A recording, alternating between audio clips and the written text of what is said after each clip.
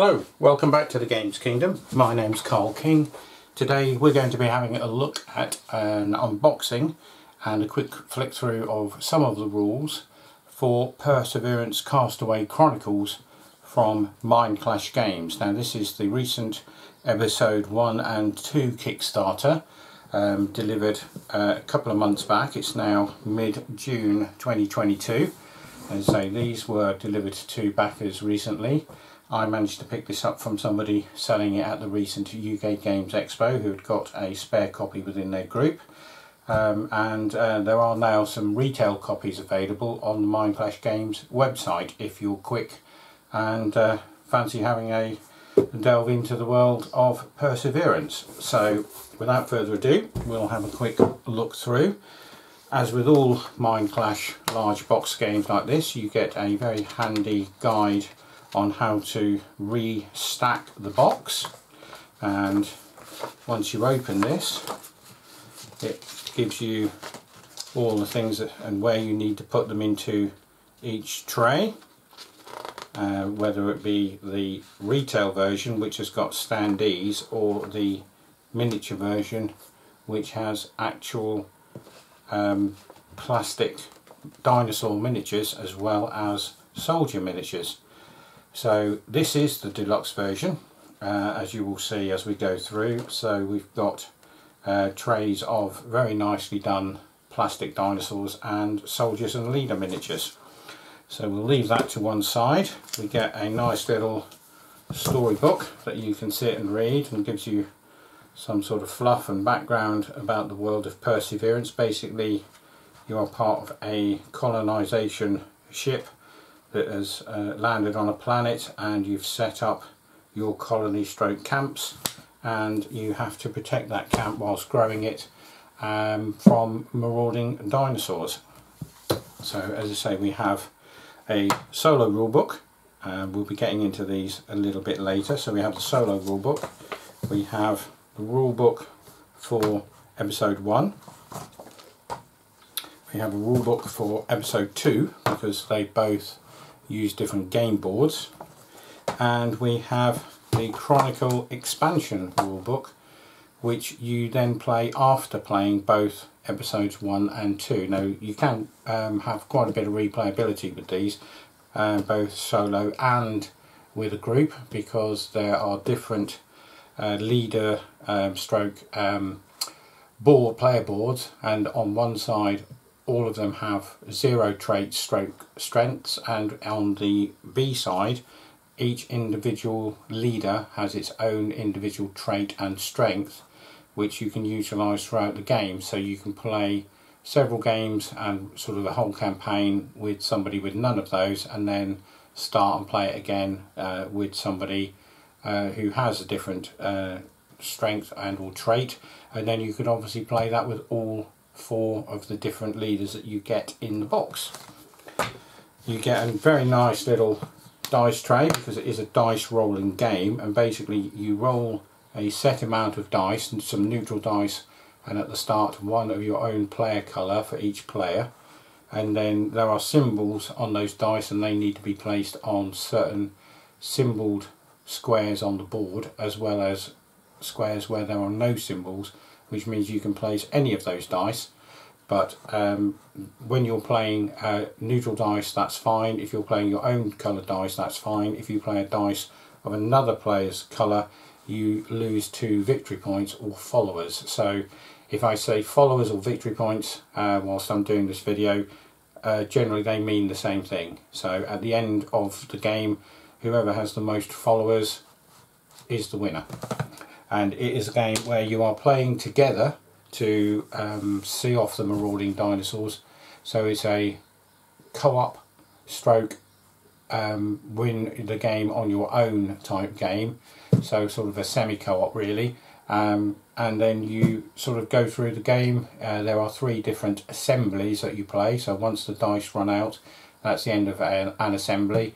You do that 3 times, and at the end of the 3rd assembly you go through a sequence of scoring, and the one with the most followers stroke victory points is declared the winner. So let's have a quick look. So we've got 3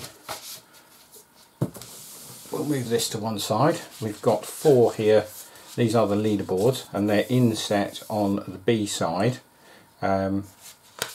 which is the side with the traits on, and then on the A side they're just flat, and these are the ones that they recommend that you play the first set of games with whilst you're getting used to the game and the rules before trying to play them with the individual player powers.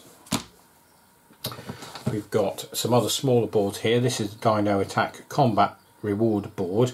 Several of these will be covered over each different assembly, and if you successfully repel an attack by the dinosaurs, you will, depending on how many people you had in both the defence of that particular area and where you came in that defence system, so either first, second or third, you will get to do so many rewards on this board. And as you can see, that's a single-sided board. This is a double-sided board, and they are the dissenters. So these are the people who you use in the solo mode, and there is a set of cards that come across the top here. 3 cards, but only 2 cards are used every turn for them to play, where it will tell you which dice they will take, where it will go, what they're going to do, and then that 3rd card is left there and 2 more come out, and the one that's turned over on the top of the deck, that will tell you which of those 2 cards gets allocated to the 2 solo AI players. And then once you've done your actions, Marek will go, then Camilla, and then it will come back to your turn.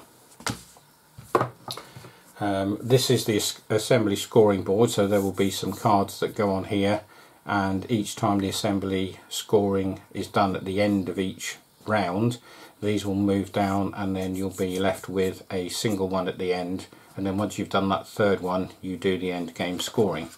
And then obviously there is one there if you're playing a 2-player game. That is a 3 to 4 player side. This is another one of the boards, and I believe this is for either episode 2 or the Chronicle expansion.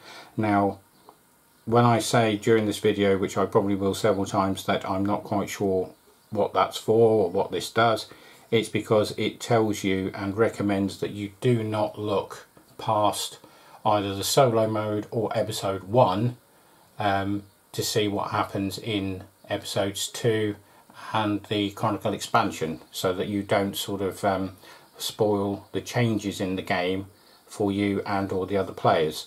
So it's not that I've not read through things, it's because it tells you not to. These are the actual, some other boards which I believe come into maybe again either the expansion or the episode 2. I've seen some videos online of episode 1, and these boards weren't used. As you can see, there's some nice artwork on the back of these as well, which is basically the leader artwork in the encampments. And then you've got some nice, again, recessed boards here for different tokens and things to go into as you're playing through the game. We'll have a look at the game board later, as well as the rules, and then we'll get into, these are some pads which again are used during I believe episode 2. You get some turn sequence, reference cards, final scoring, dino combat, assembly. So these cards will be given to each player, and it will just basically tell them how the turn sequence works, what you do, if you need to miss any steps because a certain thing has or hasn't happened. And as I say, on the back you've got other parts of the sort of game and turn sequencing, including, as I say, things like final scoring. So they're quite handy. Each player will get some of those as part of their sort of starting equipment. These are some of the models, and they are exceptionally nice. These are the Raptors, so we'll try and get one of these out. So they're quite nice, small, fierce raptors. As if you've watched any of the Jurassic Park films, you'll know that they are quite ferocious meat eaters, and you get quite a few of those. And then also in the game, because this is a deluxe version, they also, just in case you prefer to use them, they give you the standees, and you get all of the standee plastic bottoms to be able to use those. These are some of the card decks that you'll be using. These boards here are used by each player, and they will track, as you can see, they've got the leader names on them, and basically they track your followers stroke victory points, and you all start with 10. You can go sort of up and down on those, and as I say, the one with the most follower stroke victory points at the end is declared the winner. This other board stroke dial system here is used in the solo mode.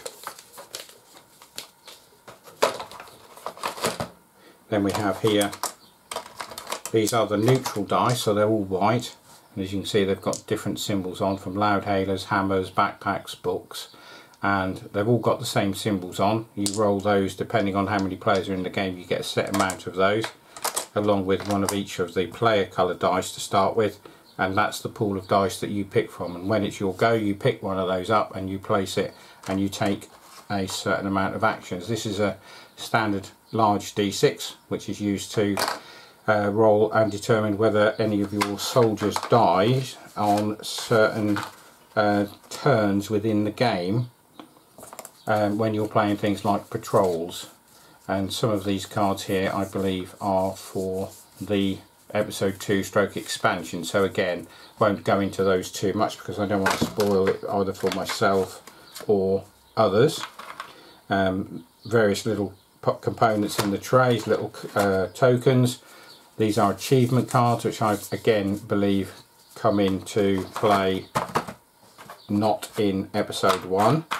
So as you progress through playing different parts of the game, again, more standee figures here, sort of sitting in the bottom of trays, and more cards, which again, I believe some of these are for the solo, because I've seen these come out on the videos. So these are the cards that I mentioned earlier, and it will tell you which of the dice across here that they want to take away from the pool, and then it will say where on the card, it will tell you where to place those out on the board, and what action the AI player at that particular point, what action and space they want to take up on the board. So that means that obviously you cannot then go there. So we'll be delving more into that as things go along and start to play the solo mode. We've got another couple of trays here of dinosaur figures. So these are the tramplers, a bit more chunky, but again, very nice plastic miniatures. So I'm going to hopefully paint these up, give them an undercoat, and then use some speed painter, army painter speed paints or GW contrast paints on these, just to give them a little bit of a once over. And again, you get the standees in this as well as part of the deluxe version. And here we have some more of those, but slightly different stance or pose, for want of a better phrase. So as I say, that some of these might also be some different dinosaurs that might come into play, as I say, for the different expansion stroke games as you go through. So now we come on to player trays, and there are four different colours. Every tray is exactly the same, so we'll have a look at one. So again, as this is a deluxe version, you've got what they call a light soldier and a heavy soldier, and these poses are the same as you will see on the cards and the standees, and you will use these. They will go out on the board to defend the areas and also to go out on patrol and win you rewards. And some of these may die. If a light or a heavy soldier fights a raptor, they will instantly die. Leaders never die. It doesn't matter how many or which dinosaur they fight. Light soldiers can kill 1 dinosaur, heavy soldiers can kill 2, but they will both die if one of those 2 is a raptor. Then they will go into your supply again. If they aren't killed, they go back onto your player board. We've got some of the coloured player dice, so again they have the same symbols as the neutral dice. You start with one of these in the pool, and you can then pay resources as a particular action to put more of your dice into the pool and take away the neutral dice. I don't believe you can take away your opponent's coloured dice, but you certainly can swap out the neutral dice. And the thing with that is that if you take away a neutral hammer, you put down a red hammer, and then obviously the more of the player dice that are out, if your opponents pick those up, as I say, they lose victory points for having to use your dice. They can't pass. If there's dice there, they have to take a dice. These little cubes will go on certain cards throughout the game to donate your presence in that particular area. These metal shields will also donate how many of a particular resource you've got, and they will sit nicely in those recessed areas on side B of the player boards, and then on those larger boards, but will just sit on top of player board A. These small little pyramid type biodomes are your settlements, and they will go out on the board and they will give you board presence, and at the end of every assembly for each area you will work out what the board presence is. You will get so many votes for doing that, and then the one with the most votes will get, again, victory point stroke followers based on whether they're first, second or third on the amount of votes that they have in that particular area. And then there are also walls which you can put out, and those walls will help also to block dinosaur attacks. And then we also have, as a last sort of deterrent, as you can see here, these are 2 raptors. These are traps. You put them out face down on a free space on the area that I'll show you later where the dinosaurs come in, and if the dinosaur comes out and goes on there and it is the right dinosaur, you've got a better chance of that trap working. But even if it is the wrong symbol for the wrong dinosaur, you can still you roll a dice, and if you get a certain result on that dice, excuse me, you will then stop and kill that dinosaur, and it means that potentially one of your soldiers does not have to kill it and potentially die in the process if it is a raptor. If you kill the raptor using a trap or block it by using the wall, then obviously the soldier doesn't need to kill it, and it then doesn't need to die itself.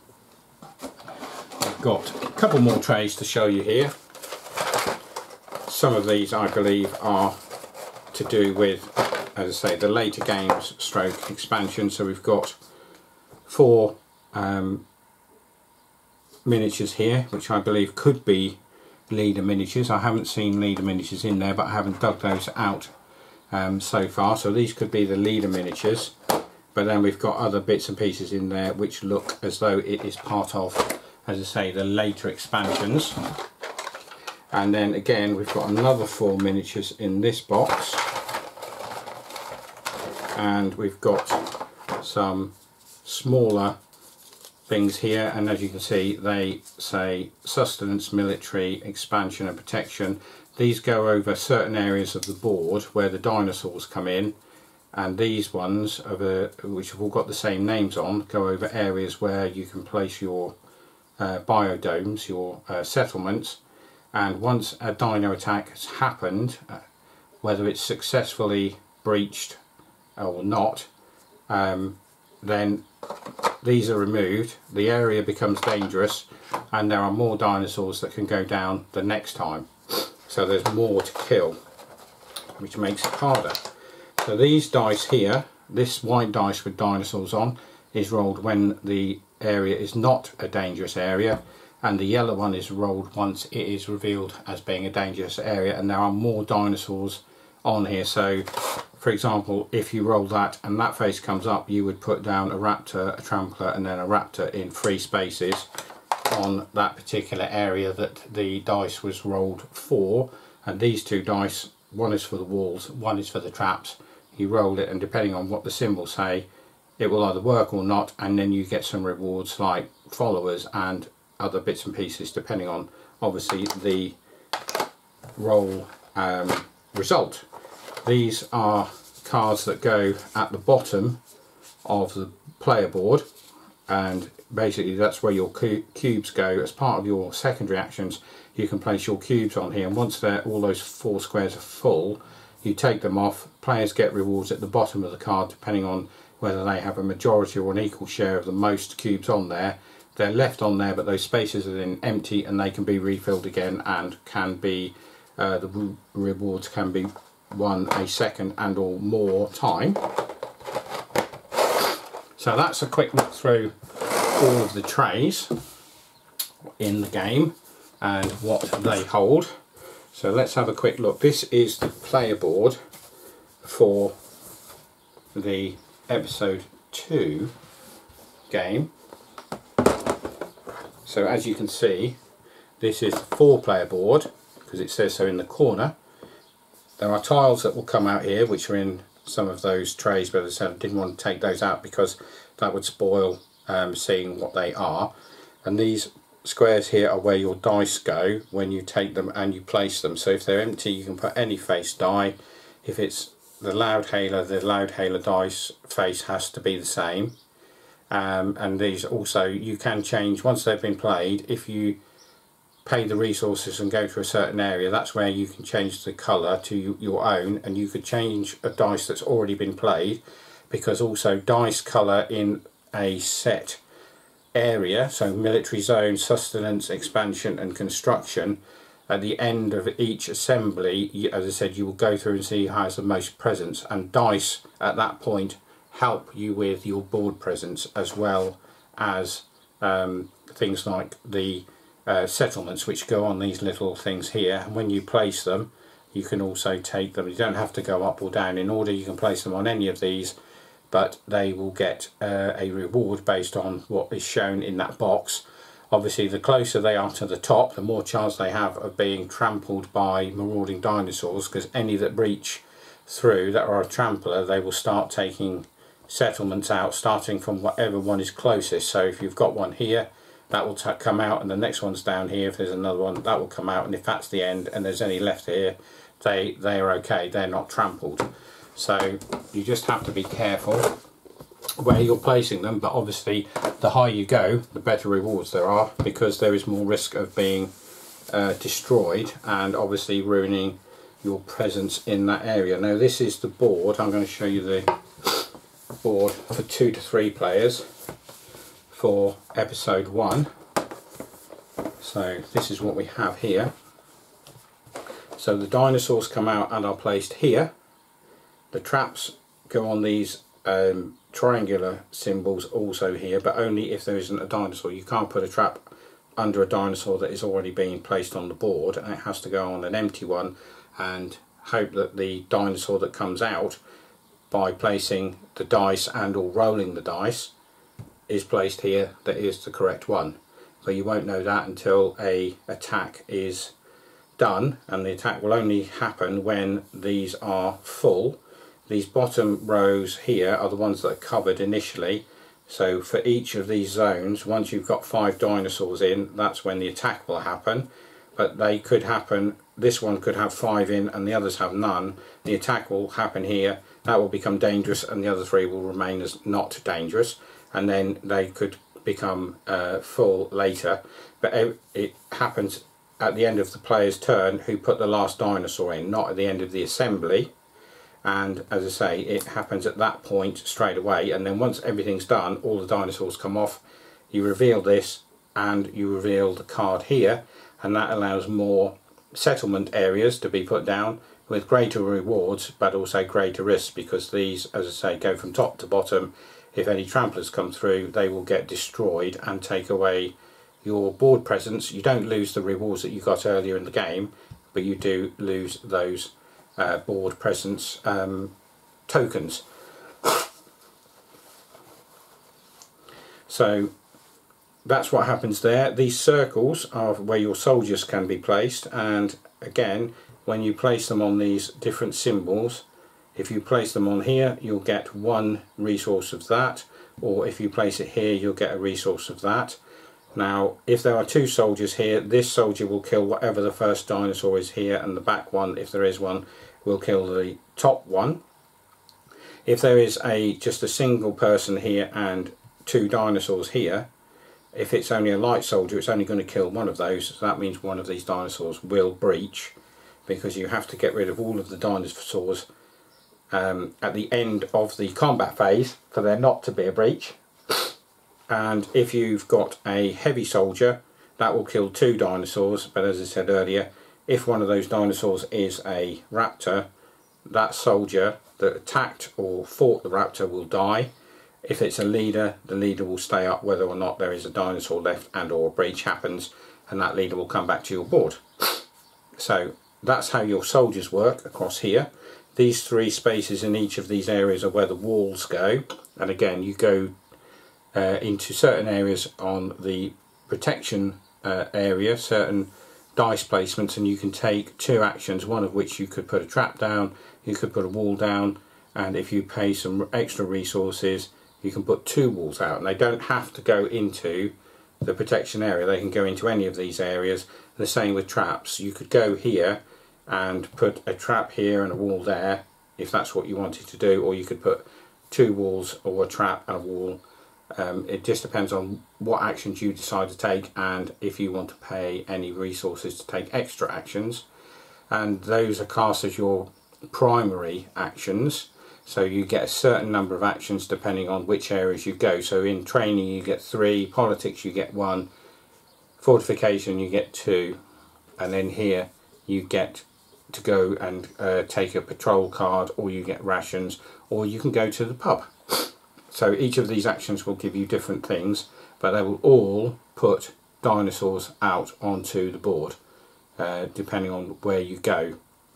So if you go into this area here, one of these 3 spaces are the only spaces you can go to get a patrol card. These spaces will give you rations, but they will also put dinosaurs into this area. Dinosaurs from here will go here, here into there, and there into there. So it is fairly easy to understand.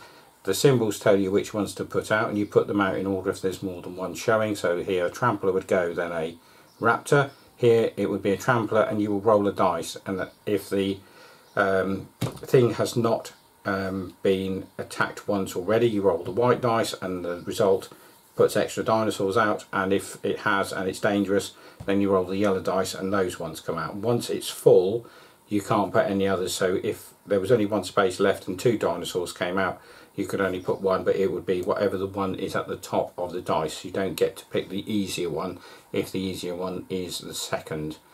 So that's your player sort of areas that you can go onto to play your actions. And it, as I say, it looks complicated, but if you watch a playthrough video, and I'm going to try and do a solo one myself, if you watch one of these online, there's been several done already. Once you've seen a few goes, not turns, but a few goes where people have taken dice and placed them and taken their actions, it's quite easy to pick up. So what we'll do, we'll have a quick flick through the books, and we'll start with the solo book. So obviously this is the one that I'll be looking at first. It tells you obviously what you need. It tells you how to set up the dissenters, which is the solo AI. As I said, that's that board where you've got cards, and then you've got a dial that you would normally use, and then the other dial that I showed you, which is used in the solo mode only, and that is you have to score a certain amount of points depending on the level of difficulty you choose. If you do that by the end of the 3rd assembly, then you win. However, if the dinosaurs destroy 5 of any settlements on the board, you instantly lose. So you have to be careful about dinosaur breaches even in the solo game. So it tells you how to set up episode 1. That's the board, as I say. So you've got, it shows you obviously with standees here how they are placed out onto the board. You can see a game already sort of in progress, so you can see that some of the areas are filling up, and some of them have got dice on. It'll give you examples of resolving dino attacks, and then the assembly and the end game, and then it comes on to rules specific to episode 2. Shows you that other board that I showed you earlier, so again you played on the 2 to 3 player board for the solo mode, and you sort of just work your way through both of them, and then you can play both episodes as a solo player. And then I will show you quickly the other books, even though I'm not going to be taking in too much of these. So you've got your episode 1, again same board, so this is a 4-player setup. As you can see there, the cards down the bottom, the dinosaurs and things have all been laid out. These are the boards, the reward boards and the assembly boards, the patrol cards, so everything's laid out nicely.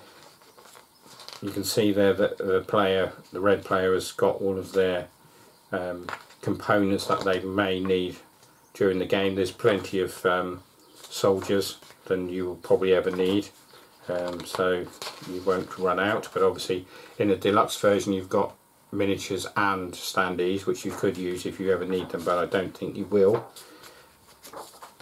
So as again you go through episode 1, and it comes into, obviously there's some optional rules that you can play again, so you can play it once, go back, throw in some new bits and pieces. This is the rule book for episode 2, so it clearly states play after episode 1. Again, 4-player board setup, so slightly different to 1 because there are tiles that come out rather than just putting things on certain spaces.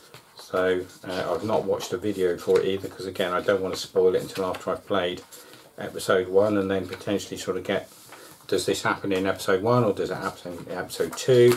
And then you've got the expansion, which has got all of those cards that I showed you in some of the trays earlier, and they obviously will sit in there for some time before I can get to that, because obviously I want to try and play through 1 and 2 first, but obviously I want to be able to play them and score enough points to say now I can move on. So I'm going to keep playing solo until I beat episode 1, and then I'll move on to episode 2, and hopefully if it takes 2 or 3 games to do that, it gives you a better idea of playing the game anyway, and you'll get quicker at picking dice, putting them down, knowing what the actions are, what to take, and it'll become a much faster game.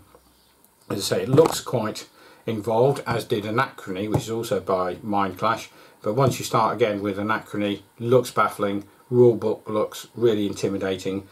Have a look online, watch some videos, you'll see that it's not as intimidating as it first seems. So again, this is Perseverance episodes 1 and 2. 3 and 4 I believe are going to Kickstarter at some point in 2023. So hopefully if I like this, then I'll hopefully jump on board with those and get those at a later date. There might be new models coming out. I assume there might be different dinosaurs, whether it's on the same planet or whether it's a different thing altogether. Whether there'll be new boards, we'll have to wait and see.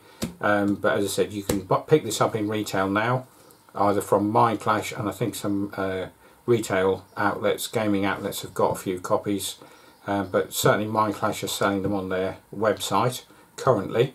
Don't know if they've sold out, but have a look. Perseverance, Castaway Chronicles, episodes 1 and 2. So until we get to another one of these, bye for now.